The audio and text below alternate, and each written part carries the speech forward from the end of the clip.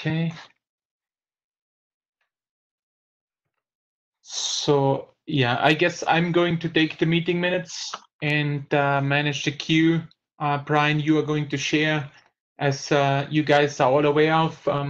This is just a continuation of our conference call series because of the cancelled March IETF meeting. And based on request, we are going to talk about Depop again. And you may have also seen the announcement about the upcoming IETF meeting, which will also be online. So we'll have to run another doodle poll to figure out what suitable conference call meeting slots there are. And yeah, do that for the next few months as well. Tony, since you joined, I don't know if you have a chance to also help me with the meeting minutes. Or anyone, actually. I've posted the link into the chat window. Okay, perfect. And I will hand over to you, Brian. Okay. I assume, I don't know, you don't need to do a note well or anything. Yeah. Just assume we're all noted well. Yeah, the rules are the same for the other conference calls we had. So the IETF note well applies. I'm not going to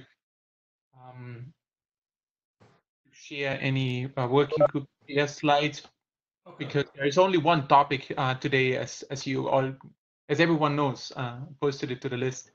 So I guess you're not by accident in this conference call. No, I was just I didn't know if we needed to do anything formal to make sure. I don't know. Silly of me to think. As formal as it can get here now. Fair enough. Fair enough. It's always a little uncertain on this side of things. Are slides showing up for folks? Yep, works. Okay. Yeah, so back at it with Depop. We're going to try this again because we ran a little short on time last time we went through it. I'm going to give a bit of an overview again, try to level set where things are in terms of the document and how the interaction and protocol works right now, and then discuss a quick status update of kind of how we got to where we are with the document, and then roll through some open issues of sorts or open questions and see if we can get some input, feedback, and maybe even get to some consensus on where to take those things in the next revision of the document. So with that in mind, here we go. So what is Depop? Basically, we're talking about an application level proof of possession for access and refresh tokens in OAuth. And the little diagram at the bottom here shows normal OAuth flow, where you have your token request and you get your access token, and you use your access token to access a protected resource. The key change here is that this thing called a Depop proof flows both on the access token request as well as the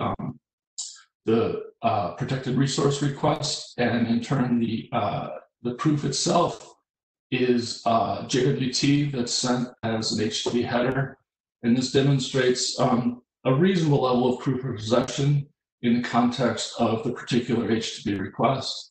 It's sent the same way and with the same syntax and semantics for both the token request to the authorization server as well as for the protected resource requests.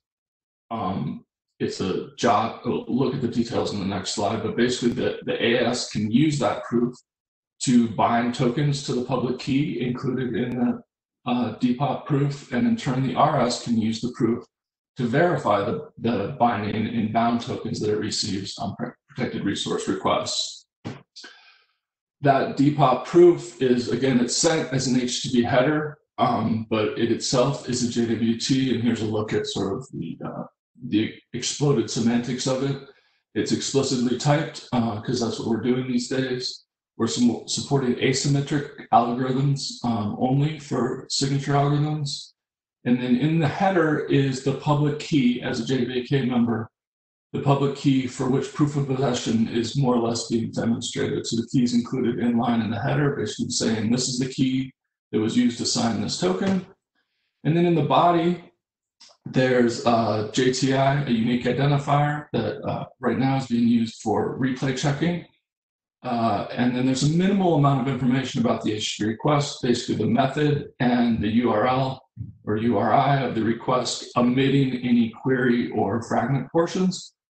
And then there's a timestamp that is there of the issuance of the proof, and the server side, either authorization server or resource server, is free to accept proofs for some minimal limited time window relative to the creation time. So there's not an explicit expiry, but an expectation and requirement that the issuance time be used and only accept these as valid for some minimal period of time around the issuance time.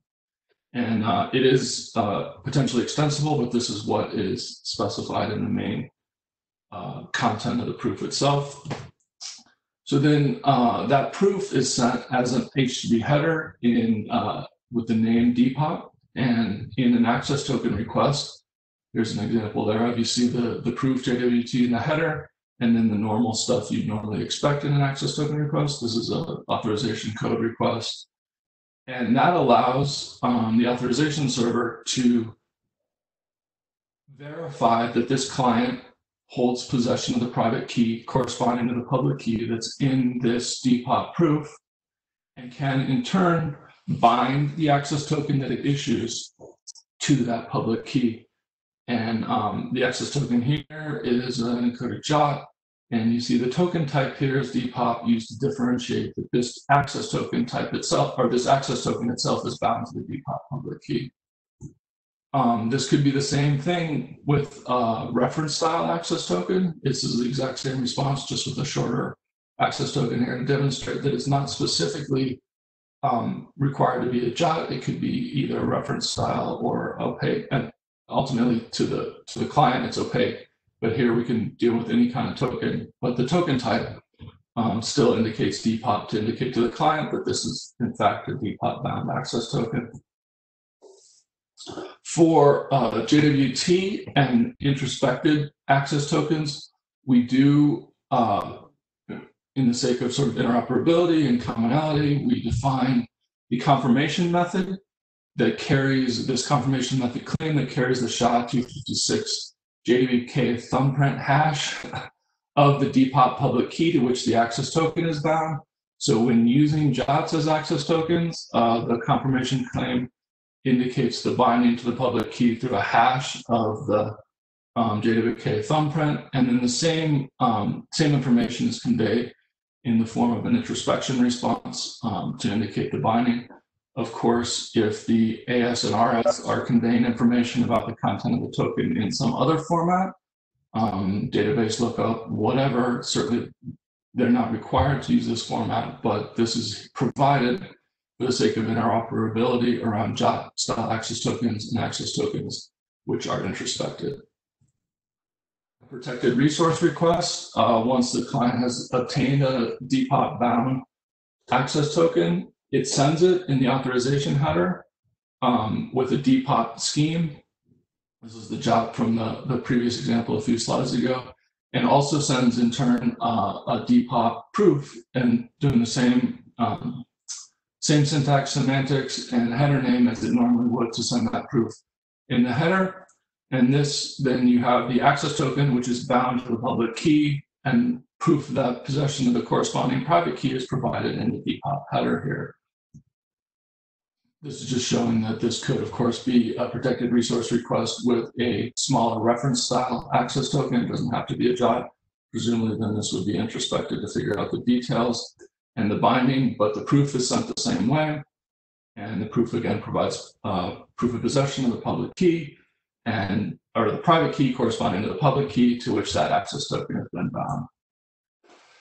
So that's a quick overview of how that thing works, some current recent status and updates and so forth. So beginning of April, we moved this draft to a working group draft. Leading up to the last interim about the document, tried to push out a one revision, a lot of editorial updates, some key things that were done. We more formally defined the Depop authorization header scheme, so it's in line with the expectations for what actually is needed to be done to define an authorization request or authorization header. And that included also defining the www authenticate challenge for that same scheme. And worth noting here is that challenge can include an Alex parameter, which is a way for the resource server to indicate the supported signing algorithms that it supports for the JWT, or for the Depop proof JWTs. There's not a similar challenge response mechanism necessarily enabled for the authorization server because things are happening in a little bit different layer. So we added a Depop signing out value supported authorization server metadata value. So this gives the same information, but for the authorization server and in the authorization server metadata lookup to understand what signing algorithms are supported there. A few little minor things, added a error code for token or errors from the authorization server in the token request, did some stuff to IANA and moved a few things around. During this time period too, there was a IIW session that unfortunately I wasn't at, but got some feedback secondhand, much of which was posted to the list. Thanks, Mike, for doing this. And we'll be trying to touch on some of the things that I understand came up during that session. So it sounds like it was useful. This was discussed, as many of you know, during interim session on May 5th, but didn't get through a lot of the content just due to time constraints. And some feedback on this was received around the same time. So kind of a combination of those three different items in the last. There's been some feedback, questions, and so forth that I'll try to at least get to or summarize the various open questions and see if we can I don't know, try to push forward and get to a little bit more consensus about where we want to handle some of these things. So one of the early issues and questions we've had early on is what about the threat model and overall objectives of this document? Obviously, there is a lot of room for improvement and clarification in the document itself. And honestly, I'm hoping Dr. Fett here can help with writing and rewriting these parts of the document because he's much more versed in that kind of work than I am. But just for the sake of this particular presentation, I borrowed some of his content from his publication that he shared with the list a couple of weeks ago that describes mostly the attacker model. Daniel, feel free to jump in if I misrepresent anything here or you want to add to it. But basically, there's a couple of key attacks that or models of the attacker that this would outright mitigate. And one would be a misconfigured resource endpoint, either through social engineering or other kinds of mistakes. If an access token is sent to a resource server controlled endpoint, that endpoint could not in turn turn around and play it to the legitimate resource server for that because it couldn't reproduce the proof with the appropriate content. Similar in nature, but maybe coming about through different reasons. If a resource server was intentionally malicious or possibly just compromised partially, by some internal actor or something, this Depop would prevent the replay of legitimate access token across from that compromised resource server to a legitimate resource server. Potential other things were like if a TLS termination is done within the same sort of trust boundaries as the resource server, but at different components, which is a fairly common deployment. If that particular component were somehow compromised, it says here, for example, maybe by a buffer overflow or something in the reverse proxy itself that's doing TLS termination, that again could be prevented by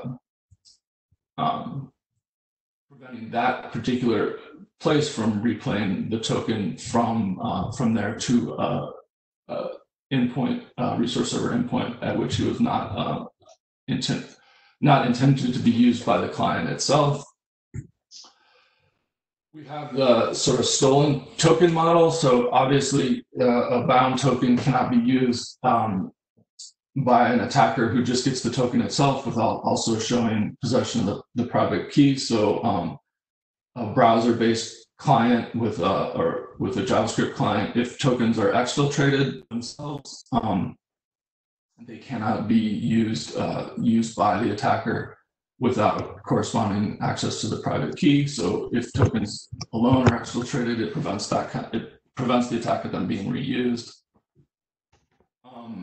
One area that it doesn't prevent, and I guess the question here really, and I'm not sure there is much of a question other than to say this particular type of attack is out of scope, where it's an online cross-site scripting attack, where rather than exfiltrating the tokens themselves, the attacker simply drives, I say simply, it's not simple, but it's certainly possible, drives the entire attack through the browser and JavaScript client. So the tokens aren't stolen and reused outside of the context of the browser, but are used directly within the context of the browser, and in turn that provides access, presumably, to the corresponding signing key for the Depop proof.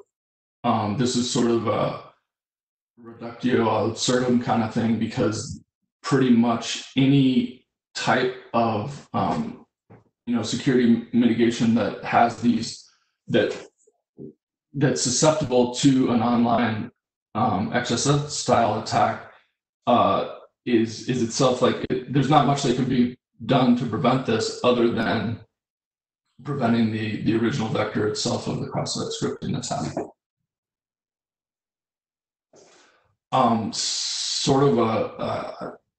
I guess it's sort of a middle ground of those two would be trying to understand whether or not we need to prevent the idea of pre-computed proofs. So consider the same kind of attack with cross-site scripting, or perhaps maliciously loaded JavaScript that could exfiltrate tokens and also exfiltrate pre-calculated proofs to be used later from a third party. And this is possible now, conceptually anyway, because the proof itself doesn't contain any particular server-side generated or server-side provided proof of, not proof, but nonce or other entropies. So it's possible that if you had access to the use of the private key without being able to actually steal the private key, but you could pre-compute Depop proofs that would be valid at particular resources and at a particular time later on in the future, and then exfiltrate that in conjunction with the bound token and use those independently later on. Although it's sort of, this is possible. Given if the vector is possible, then the nature of the proof would allow this to happen, because there's not a server-side generated component into the proof. Catch up. There's also the possibility that exfiltration happens somewhere else outside, otherwise from the secure channel. One example here would be like the breach attack against HTTP compression. If a token is just stolen through sort of this or other types of means, while not correspondingly getting access to use or steal the keys incorporated in it, obviously we can prevent reuse of that token by itself because of the binding to the proof that wouldn't be able to be provided by the attacker in that case. So that's my attempt at wading through Daniel's attacker models. Moving on to an issue that I sort of want to put out here because it's there, but maybe put it behind us for the time being. and that is that symmetric cryptography is significantly orders of magnitude more efficient than asymmetric cryptography. And this has been raised as a potential problem for deployments with DPoP because we are using exclusively asymmetric cryptography, public-private keys, and need to use them on every request. And this is true, but there are other costs and complexities involved in getting to symmetric keys. So, there's trade-offs involved. Right now, we've sort of settled in on the asymmetric model, and while it's true that it's significantly slower, less efficient, there's no argument around that. The actual real-world implications of how it could be deployed and used haven't actually been quantified. So maybe it's a little bit of a kick the can down the road, but it's still usable and deployable. We don't know how difficult or at what point it becomes problematic. And so it's sort of a theoretical objection at this point. There are a couple different potential approaches that we could take. I list two of them here. There's probably many more, but if we were to look at trying to get to a symmetric type approach, and one would be the key distribution type model that we've discussed for a long time, but has some drawbacks, in particular that it is difficult to get the key distributed to the right parties without in turn undermining the value of preventing the RS to RS type replay situations. And then there's a key agreement model that Neil suggested looking at a while back that in some ways is more complicated because it requires a few steps to get to an agreement, but to agree on a key, but it allows for that key agreement to occur between the two parties involved and provides many of the same types of benefits as the asymmetric model that we're using now. So I guess I would say if we do circle back and try to do something here, the key agreement model in my mind is a lot more appealing. It provides more value, but that's me, and it's sort of moot at this point because I'm considering this whole issue sort of closed, at least for now anyway, coming out of the meeting we had before the what was to be IETF 107 in Vancouver that didn't happen. We had a week or two before that. And basically, the consensus through that meeting and the subsequent call for adoption was to move forward with the DPoP document, more or less, obviously, as it's currently defined. So we're going to sort of forge forward with the asymmetric functionality for now, and sort of put this question behind us at least for the meantime until we can get some real implementation and deployment feedback and see if it is in fact really problematic or not, at least for most deployments.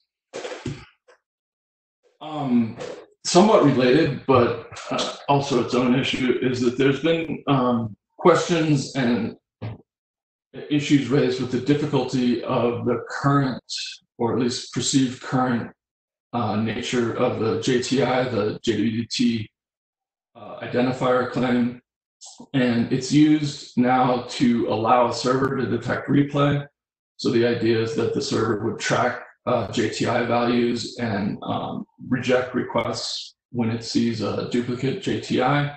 This can be very problematic, particularly for large-scale deployments, because it requires state management across distributed nodes. And this in turn can also exacerbate inefficiencies around the asymmetric crypto problem.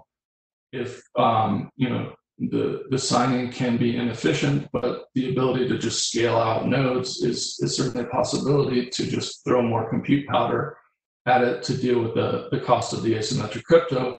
But if you're being required to synchronize state to track the JTI values across all those nodes, you sort of undermine some of the improvements you get from that scaling out operation.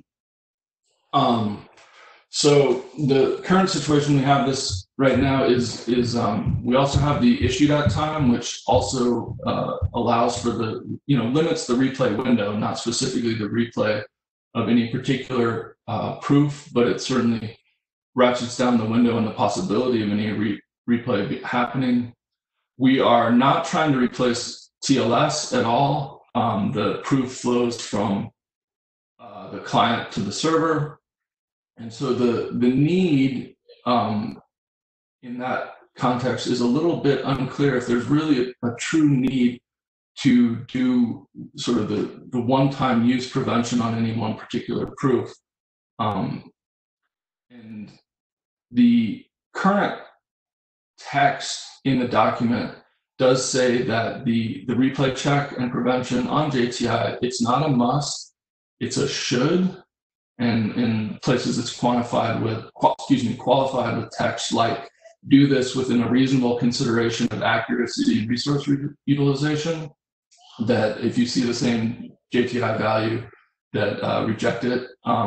The idea being there that it leaves implementations with some wiggle room to do this checking to the extent that they feel is reasonable with respect to the rest of their architecture. So if you had large scale horizontally distributed nodes, perhaps you would only check and retain, a JTI prevention cache locally on each node. So it provides some level of protection, but not with the overhead costs of trying to synchronize state across those. That was certainly the idea in writing that with the should, and the qualifications was to allow for those kinds of decisions to be made without violating normative requirements of the protocol itself. So I'm a little unsure where to go with this going forward. We could do some things like explicitly mention that the space that you need to check for is qualified by the URI and method, which also reduces the scope of the data replication needed. Like if you don't need to check JTI value for different hosts or even different paths. So you don't necessarily have to replicate or manage it as wide as the current document might suggest. We could further loosen or qualify the requirements I talked about before, like maybe moving it to a may, or even sort of non-normative text, just indicating that it's an option, but not requiring that the prevention be done. We could potentially drop the tracking requirement altogether, and I think we'd still keep JTI just to provide some. Neil pointed out some nice improvements from just having additional interest P in the proof itself. That it's still probably good to have it in there, but we could just be silent on it and not say anything about suggesting, requiring, or otherwise having the server track those for replay prevention. And of course, there's always the possibility we could do something else that I'm not even thinking of here. Another issue that's come up through some of this is that there's maybe a desire or concern that there's no signal that the refresh token is bound. This came up, I guess, in the IAW discussion, but I've heard it a few other places, that it'd be useful to have DPOP-bound refresh tokens and bare access tokens, sort of as a transitional step. But it seems like the spec requires the same token type for both access tokens and refresh tokens. Just wanted to note that the token type itself applies only to the access tokens. So from the original core spec, we are indicating with DPOP that the access token itself is DPOP bound.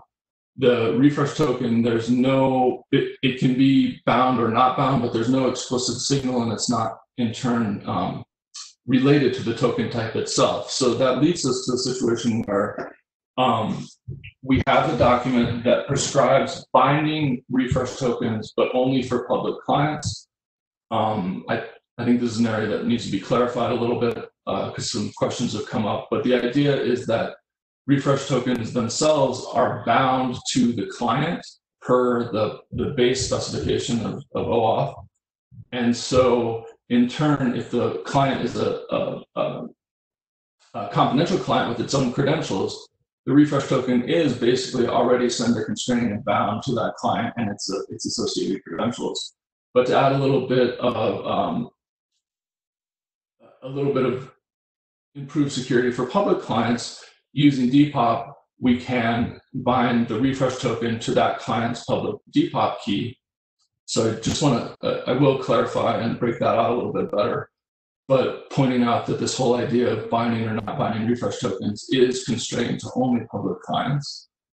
What was I trying to say here? It is certainly, I think, reasonable to expect that DPOP access tokens themselves could most likely be usable as bearer access tokens for resource servers that only support bearer access tokens.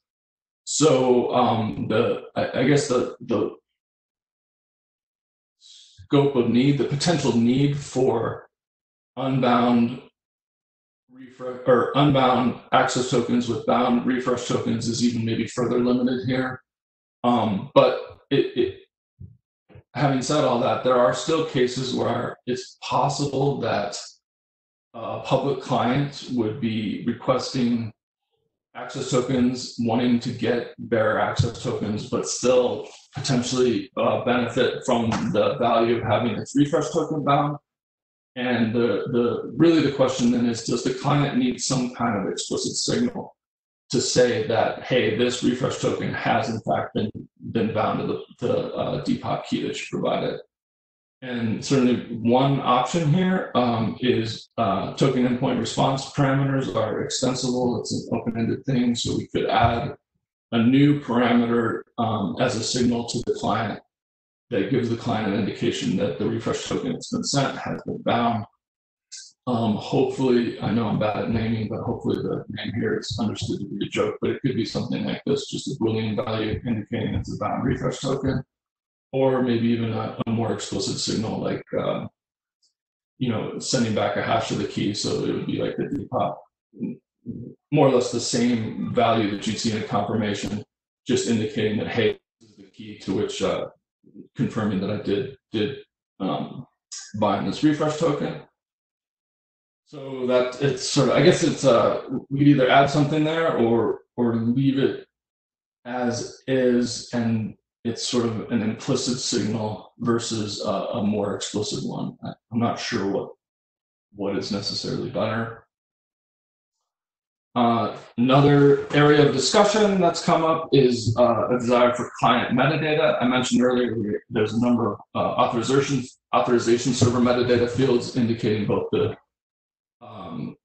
actually I think it's just the supported algorithms, but people in general have said they're supportive of defining client registration metadata that might somehow declare support for Depop in the client. I'm really struggling to understand how this would be used in practice. The client sort of can signal its ability to support Depop through the presentation of the Depop header when interacting with the authorization server. So I don't know what a client metadata value would be used for independent of that. I felt like I needed to sort of give the issue its due here, but short of someone being able to articulate a legitimate need or use, how it would be used, I'd like to sort of put this one behind us.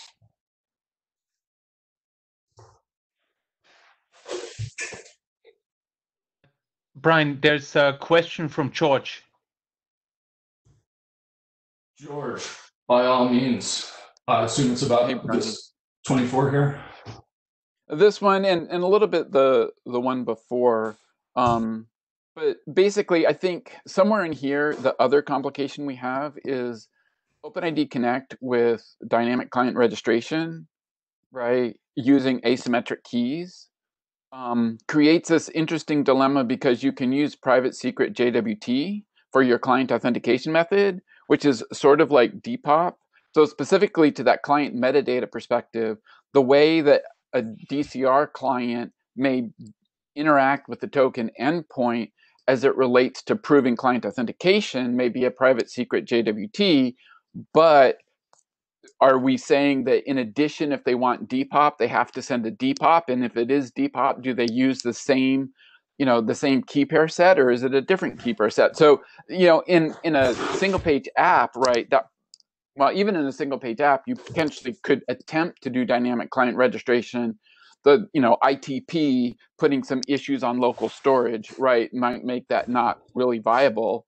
But other browsers, as it stands today, there isn't anything to say you couldn't use local storage in IndexedDB as effectively your storage of the keys as they relate to doing an actual dynamic client registration in that browser, right? And so I think we have some interesting overlaps there that are a little bit unclear how we sort them out.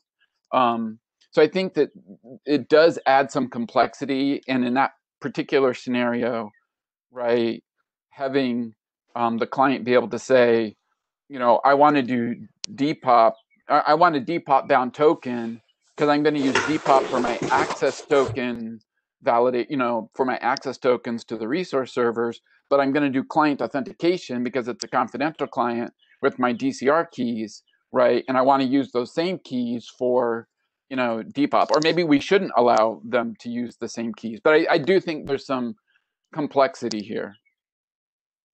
Okay, so I mean, one thing as currently written and also by design is that the client authentication is completely independent of the Depop binding mechanism.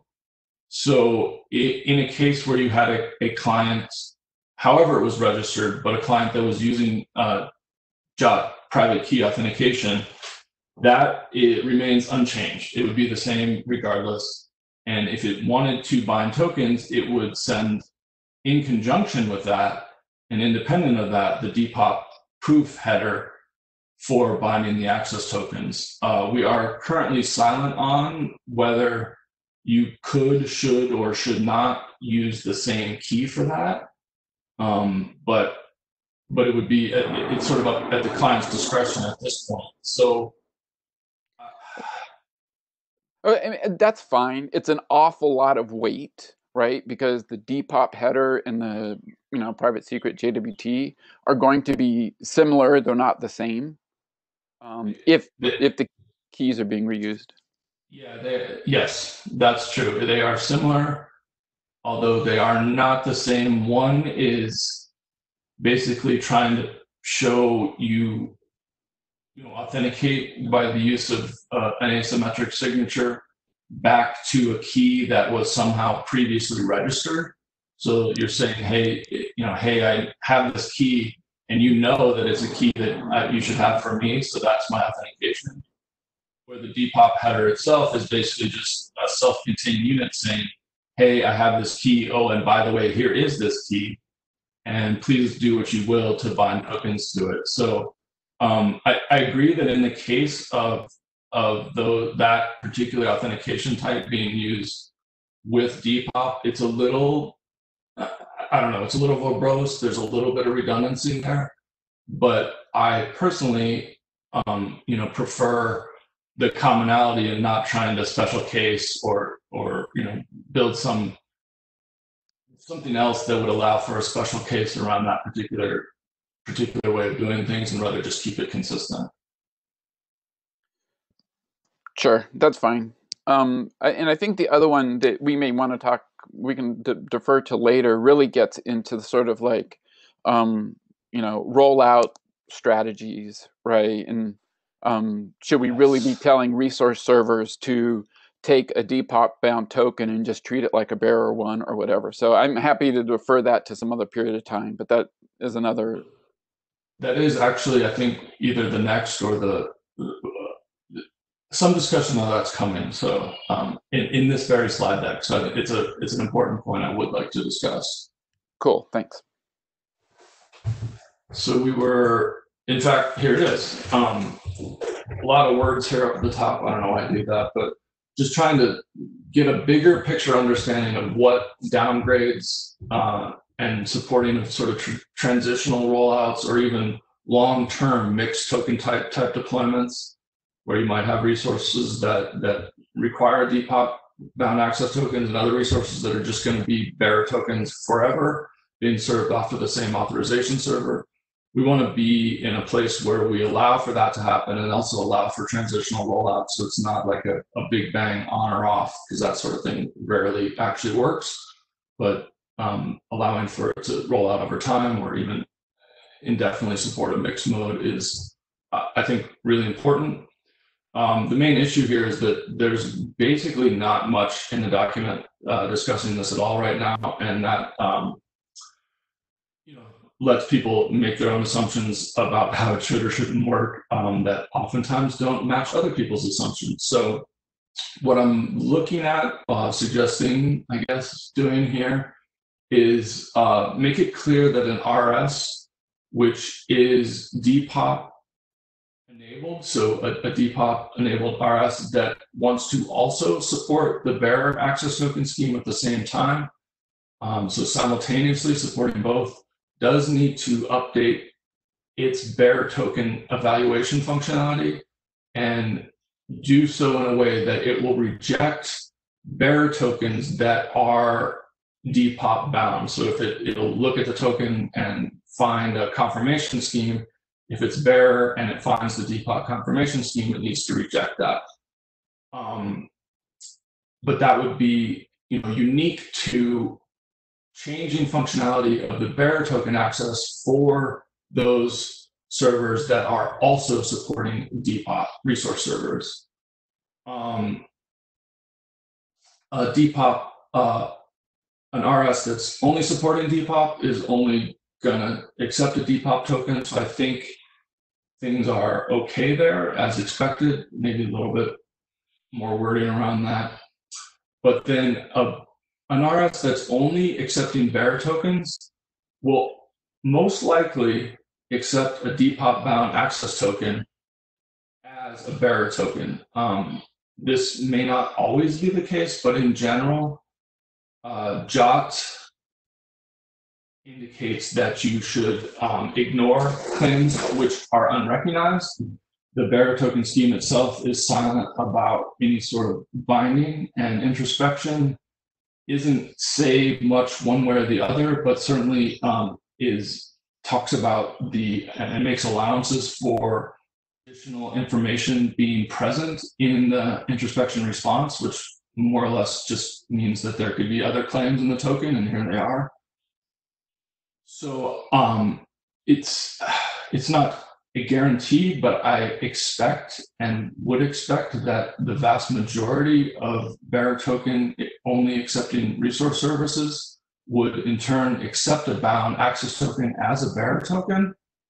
And while this seems a little scary and maybe counterintuitive at first, I think it's actually a major plus, because this helps support sort of mixed transitional type deployments. So a client could, without having to request more granular tokens based on specific knowledge of the resources, it can still continue to get sort of the token scoped the same way that it normally would, just DPOP bound, and use those as appropriate at the particular resources. And so it could get a bound access token and use it just as a regular bearer token on resource servers for which that's all they accept anyway. And as I fall over my words trying to explain this, I realize it's going to be hard to sort of write in a meaningful, quality way in the document, but I think this is where we want to go to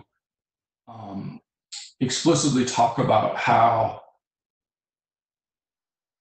these kinds of things can be supported. And that really just boils down to mentioning this fact about bearer. And sorry, go ahead. I hate to interrupt you, but we have a number of people in the queue. Very well. I manage the queue, my friend. Philip? Philip Skokan, OAUTH here. I agree with your assessment that most resource servers will likely accept the DPOP-bound AT as a bearer, but this highly depends on the client implementation and whether it actually uses the token type that it received as the authorization header scheme, or it just uses bearer as a fixed value. If it actually uses the token type as an input to its authorization scheme, then this will most likely break. Yes, although I expect it would break, it would fail sort of closed. So if the client is operating strictly off the token type, it would send to a resource server this as a DPOP style. The request would fail because it's a DPOP style authorization. There's no DPOP there. Exactly. And the resource server in turn would challenge with a 401 and bearer authorization scheme request. I absolutely agree. So from the perspective that there is going to be an unauthorized access, we're absolutely okay. It's not a seamless transition for those types of clients if they receive token type DPOP. But at the same time, if they do, they need to be sending the header. Yeah. Yes, I think yes. I think I agree with you. I'm seamless. If I said seamless, that was probably too far. It more seamless with respect to the resource server, I guess, being able to handle it, and the client will. Yeah, I mean, the client's going to need to have some smarts or change its behavior some to make any of this work. So it seems. I guess I feel like it's okay, but if the are you The client needs to know that this authorization server doesn't support that this API doesn't support Depop, and it's still going to use the Depop access token or the Depop bound AT, but it needs to use the bearer scheme. yes. And this sort of transitions into the need for client metadata or some sort of signaling where if I know I'm going to be using this access token and a resource server that doesn't support Depop, I either need to know and use the bearer scheme, or I want to tell the authorization server not to bind the access token. And if I'm a public client, maybe I just want to bind the refresh token. So yeah, not sure how to. Okay, so yes.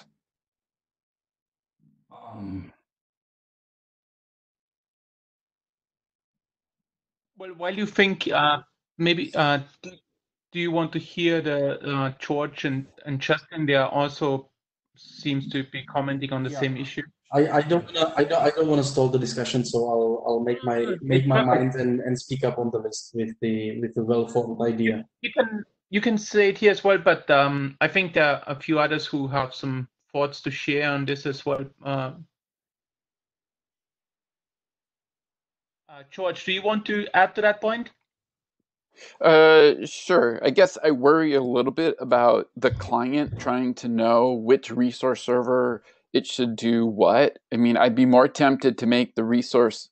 I mean, yeah, the client know whether it should switch the authorization type from bearer to Depop as it's going to different things. I mean, the sort of hope of OAuth was that the client is rather, dumb, and this is starting to add a significant amount of smarts into the client as it relates to delivering things. Is there a reason we couldn't just make the resource server accept both Depop and bearer as inbound authorization types?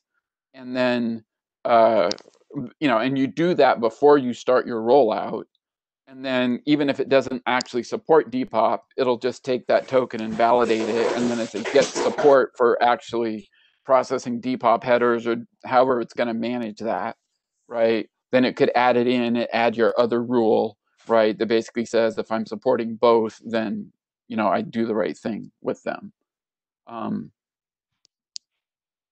I just worry about making the client have to do this switch.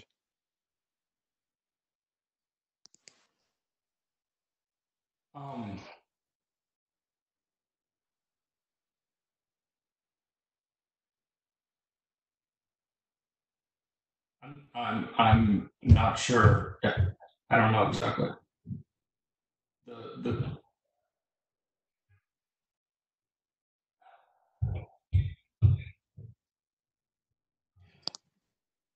That's okay. I mean, if it's a resource server, sorry.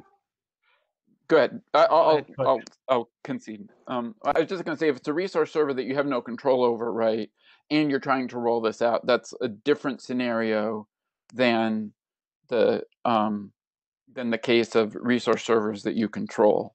So we might need to consider both use cases from a recommendation perspective, and I'll pass the ball to Justin.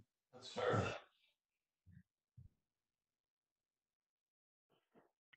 Okay, so yeah, bunch of stuff, but also I want to be aware that we have never let Brian finish a presentation. So how many more slides did you have? Not that many, so we might still make it. Okay, so bunch of little bits to comment on, and I'm happy to bring this to the list as well. So first off, about this downgrade thing, it's my stance that the client should never do a downgrade of the Depop token, and that it would be up to the resource server to decide that it doesn't want to check the Depop proof for whatever reason, or it can't, and it's fine with that, because that's not a decision that the client should really get to make. And it puts the client in a really awkward position of being way too smart about security than all of OAuth ever expects the client to be. And that's not a place we want to put the client or client developers. A quick callback to the JTI issue a few slides ago. I think that the recommendation as currently written in 01 is good, and that most of the concerns can be security recommendations about properly bounding the time window for that. Because honestly, I think that the fears of, oh, I have to remember every number for all time forever are security. It's absurd fear mongering, and we need to move past that. We can have good recommendations for reasonable people to build things, because that's what people are going to do. Could you go back a slide or two, please? There's one other small bit. Oh yeah, the client metadata and all the signaling stuff. I definitely agree that we're in a weird corner with both the client saying that it can do Depop and the tying things to the refresh token or not. A lot of this comes down to just limitations in OAuth's data model. Brian, as I know that you've said, we didn't really have a client data model until we had to invent one for dynamic registration. So we're kind of stuck with that as the place to hang things. And we don't have a good token response model that's separate from the single access token. So I don't have a good answer for either of these, but I do think that we need answers for both of these. And unfortunately, I don't think that there's a clean way to do either of these problems, the bound refresh tokens or the client signaling its capabilities and intent. I will say, as coming back around to the first point again, a client that only knows how to deal with bearer tokens will never get a Depop token in the first place. So that's not a use case we have to solve for. And so going back around, it's more, what does the authorization server need to expect and enforce? So that's my stack of huge comments. Thank you. I'm trying to internalize some of those, I think, or at least running through my head, but I think I follow most of it. Okay, yeah. Sorry for the fire hose. I will try to engage on these points on the list and with the draft as it moves forward. Because I think a lot of these are going in the right direction. I'm really, really scared about the downgrade attack, though. Counting on a client to do the smart thing in terms of security is guaranteed disaster. So my thought there is counting on the client to do the right thing in terms of getting shit to work, interoperability, and counting on the resource server to do the right thing for its supported security model. Right. So yeah, it is a little bit different.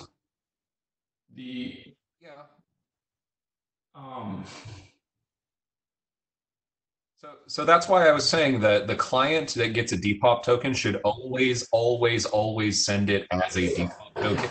It should never send it as a bearer token without the proof. And it's up to the RS to decide how much it cares.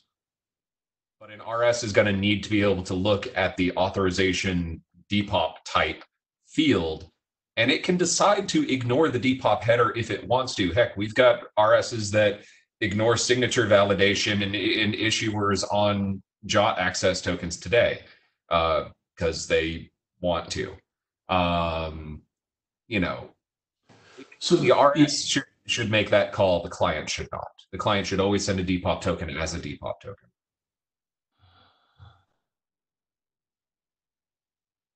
The part of the thinking here, though, is trying to keep things working for RSs in a world where the RS is completely ignorant of the existence of Depop tokens. Some will be updated, some will be, you know, could do what you suggest, but others will not. And wanting those to continue working in a world where the authorization server and some clients are moving to be able to use Depop all or some of the time, but a resource server that's not being updated could still continue to work. That I think is the more pressing goal versus updating resource servers to do Depop but ignore the depopping.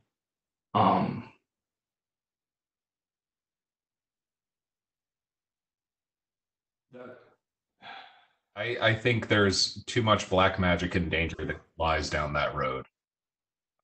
I get what you want to do, and I think if resource server is going to accept a new type of token, it needs to know about that, at least know where to look for that type of token. Yes, absolutely. Right, and if it can look for the token in that field and it's fine with doing just that, you know, it looks for the string Depop instead of the string bearer, and everything else is fine, then that is a minimal code update, but still an important update, because then you've at least identified that, hey, here's an RS that is doing, that needs to set new tokens. I agree that George's point about RSs that you don't have control over is an interesting one, though.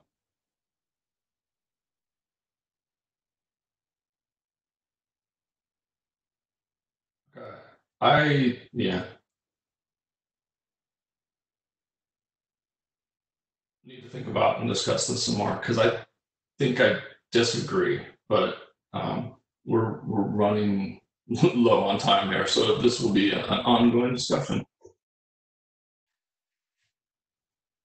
How are we doing on the queue? Yeah, now the queue is empty, but the time is also over. I got like a minute. Shoot, actually, that's a big one. Okay, we're done. I took some notes. I will send them to the list, and I've been trying, unfortunately, unsuccessfully, to upload the presentation. I will try it again, and we'll send a mail around once this is done, so we can look at the rest of your slides, Brian. Okay, looks like there's. In any case. Yeah, there's just a couple more. Okay, some more pictures. In any case, I would like to thank you for the participation and then for the discussion. And we are going to send around the doodle poll to figure out what other suitable conference call dates could be and when to start them. And obviously picking with the overall IETF strategy on doing those, given that other groups will have to also schedule meetings, so we may have some conflicts here. Anyway, thank you all, and talk to you soon. Thanks, Hans. Thanks, everyone.